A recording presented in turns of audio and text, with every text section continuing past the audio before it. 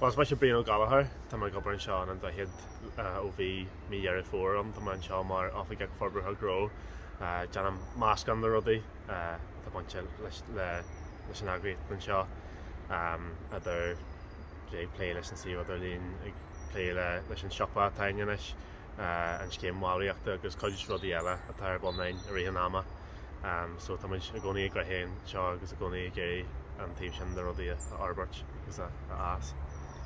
I'm Brian Gaeilge. I'm working here in Droichead from October. I'm the Business Development Officer of Forbruithe Grow, and I'm dealing with a range of things here: the website, the shop that we have running now, the membership scheme, and other ideas and campaigns that we have around growing the organisation here in South Belfast. I suppose central to that will be the upcoming events for Seachtain the Gaeilge. So tell us a wee bit about what's going on over that week. Yeah, we have a range of events organised. We have a big programme ahead of us. Starting on the 6th of this month, we have the Baby Trad, which is an event for families with young children, where we'll have traditional music playing and the children can just sort of enjoy themselves and go wild for a while.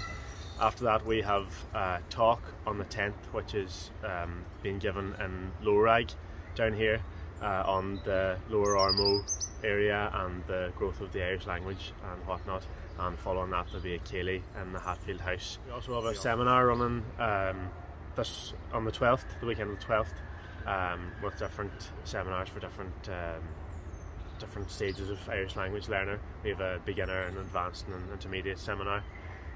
There's other events on. There's a fashion show which we're running with the St Vincent de Paul charity shop down here, and there's another few events, but they're all available on the website anyway.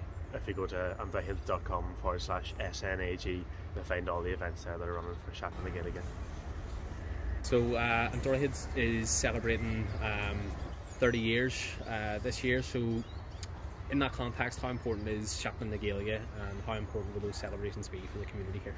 Yeah, well, we have a programme of events that we're ready to announce soon for the end of the year to celebrate the 30 years, but before then we have a special Seachtain the Gaeilge, I suppose, to celebrate this year for 30 years on the road. Yeah, well, the public here, the community, are in the centre of what we do. They're front and centre, so it's important that whatever celebrations we have, that they're based around the community here and getting people involved. That's what it's all about here.